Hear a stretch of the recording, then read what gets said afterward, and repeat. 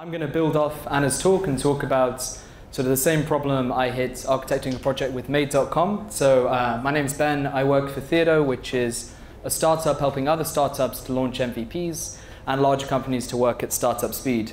So I've been working there for about 2 years and actually doing React Native for almost exactly 2 years. And that got me thinking about the first React Native meetup, which was in the first week I was at Theodo, and I was extremely lost and didn't know what was happening. Which luckily, thanks to meetup.com, we can see my very confused face. So I just wanted to quickly say thank you, sort of the community, for helping me to develop my React Native skills. I think being able to come to these meetups every week has really helped me progress as a developer. So jumping into the particular use case I'm talking about. So Made.com, who here knows what Made.com do? I guess everyone living in London has seen, whoa, that's fast. Has seen their advertising. They're a large e-commerce. They cut down costs by doing quite innovative lead time and production systems. And although they have a few showrooms, they're mainly in e-commerce, so they cut down costs on brick and mortar stores. And that means that their website is massively important to their business because it's sort of the core of it. And all of this advertising campaign, I'm sure all of you have seen, is directing to their websites and their mobile app. Their mobile app being written as a native iOS app, and their website being written in sort of an off-the-shelf e-commerce, non-single-page application. So the project we're doing with them is to migrate their website to React and their mobile app to React Native to allow Android users to have access to the app, the team to share skills between the website and the app, and a sharing of code between React and React Native. Also, we're doing some server-side rendering stuff for SEO, but I'm just going to focus on the code sharing in this talk. So as Anna mentioned, there are different types of code. We sort of split it up into UI render code, business logic, and configuration. So UI render, as Anna covered, and I won't go over much, but it's a different render environment is the key message. So divs are not exactly equal to views, and there are different libraries that try to tackle this. So there's React Native Web, which was used in Twitter Lite, and actually Twitter, although they still use it in Twitter Lite, withdrew support of the open source library because they said they didn't have the facilities to support it. React XP, which, as Anna mentioned, Microsoft is more pushing Xamarin. And finally, there's Style Components Universal. So we store style components in Anna's talk. So it's a set of visual primitives for the component age, is their tagline. So we can have a button when we can use sort of CSS style syntax, and that renders out, I'm a style button.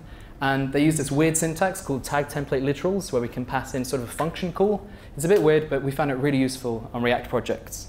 Now, it's an experimental branch of style components, which was called Style Components Universal or Style Components Primitive.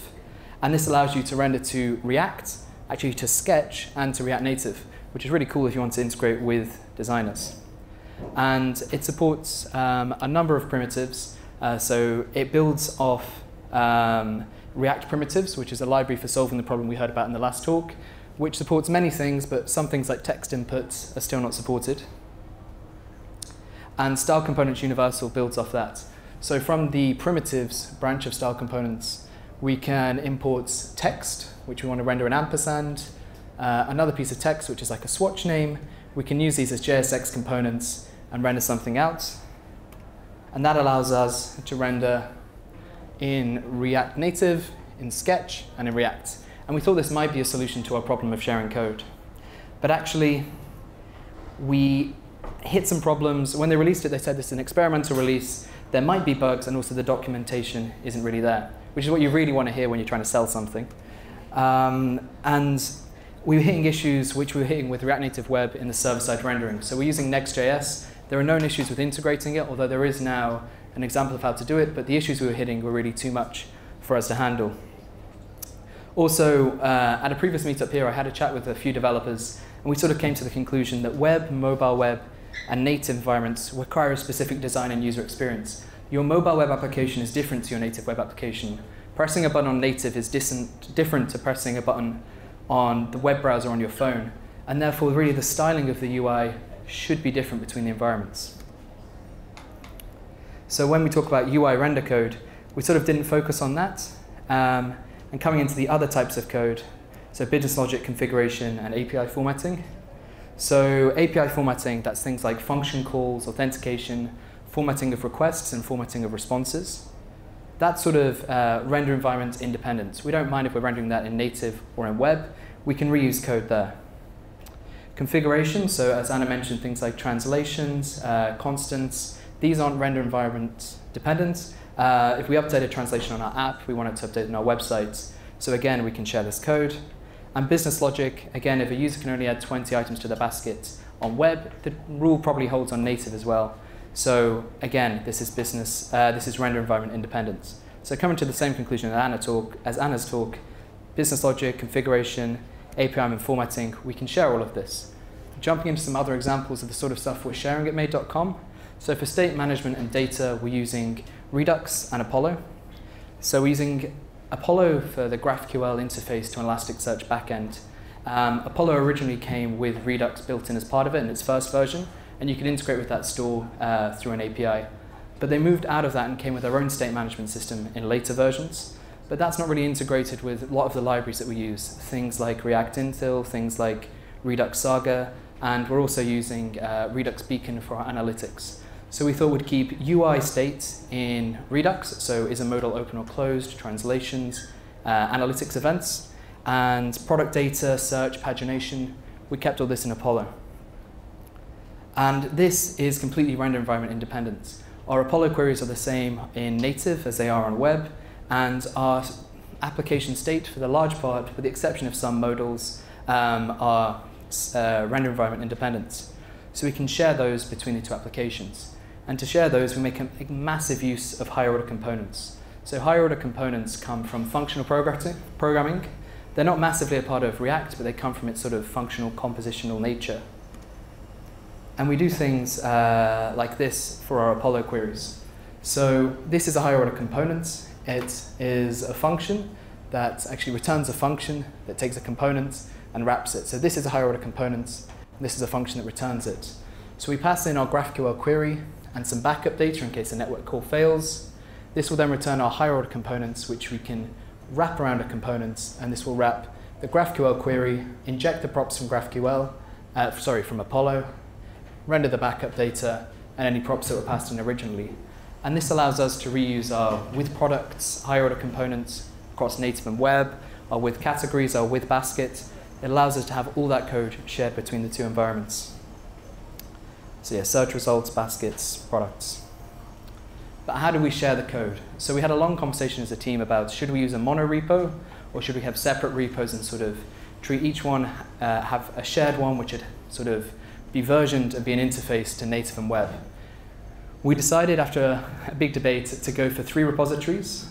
So a native repository with the React Native code, a web repository with the React code and the server code for server-side rendering, and finally a shared repository which would be transpiled into common.js and be treated as an npm dependency between these 2 repositories. So what's in the shared library? Well, I mentioned things, higher order components for queries and conditional rendering. So there are lots of different higher order components in here. Should we render something for authentication or not? Data formatting, so of requests and of responses. When we're formatting a request to send to the back end or something to come out to the front end. Config files like translations and colors are consistent across environments. Types, so we use Flow on the project, which is typing, used a lot in React. It's an alternative to TypeScript. It's a bit of a subset of TypeScript. And we have some specific types for products, for search results.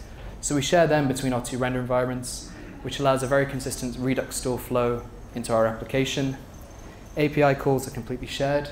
And then the whole Redux store is shared. So actions, reducers, selectors, all of that is shared between the 2. And we choose which parts of the Redux store we want to use in web and which parts in native, so we don't have a bulky Redux store for either. On the approach to sharing, I mentioned some conditional components. So we make a lot of use of the recompose library, which is sort of a utility belt for higher order components in React. So we see here we import compose, branch, and render components.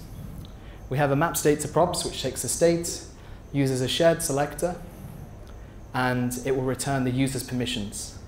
Then we have a higher order component that takes a permission and an unauthorized component. It will then use compose to connect to the store via map state to props, and then we use branch from recompose. So branch takes a condition, a component, and a secondary component. If the condition is true, it renders the first component. If the condition is false, it renders the second component. So here we're saying if the user does not have the permission, render the unauthorized components. Otherwise, it will render whatever components we wrap in this higher order components. So render if authorized permission create role. This will then render the role creation page wrapper if the user has that permission. And going back to sort of that shared library. So as I mentioned, we transpiled to CommonJS. We spent some time figuring out how to do this because we didn't really want to transpile our code, but after trying not to do it for a long time, we realized it was really the best way.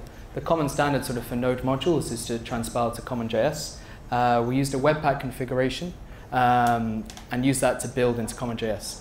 It's CommonJS 2, that's a bit of a detail. It just allows exports from your library.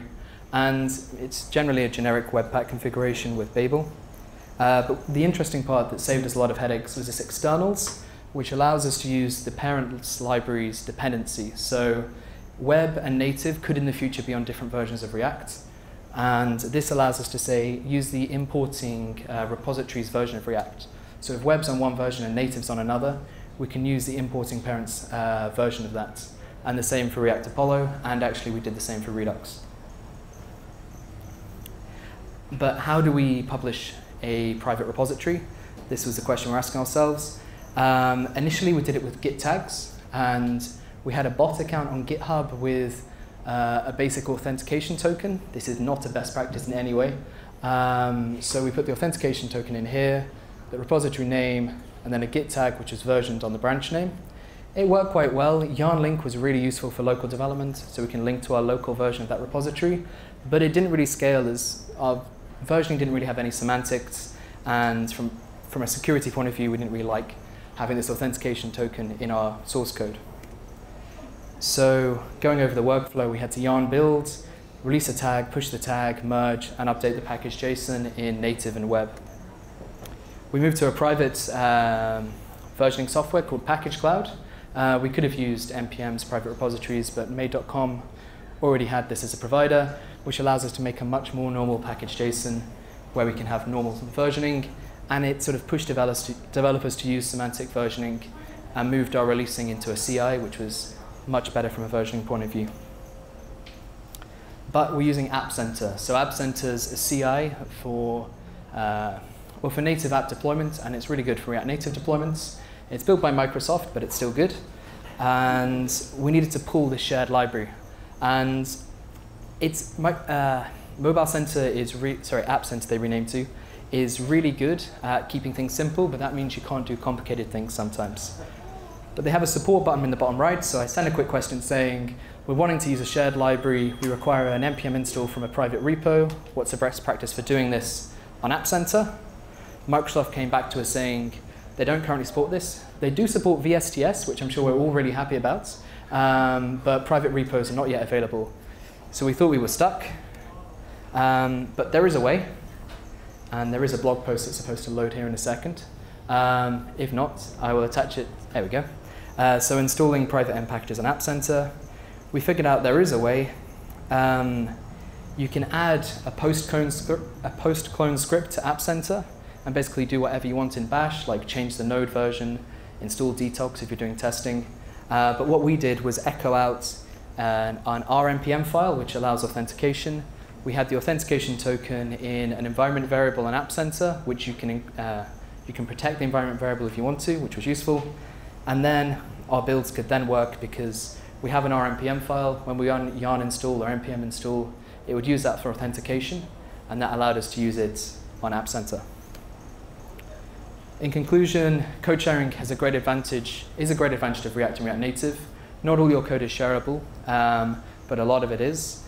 In my view, web apps and native apps should have a different UX, so the fact we can't share all of the rendering isn't a big imposition to us because we should probably be styling them differently anyway.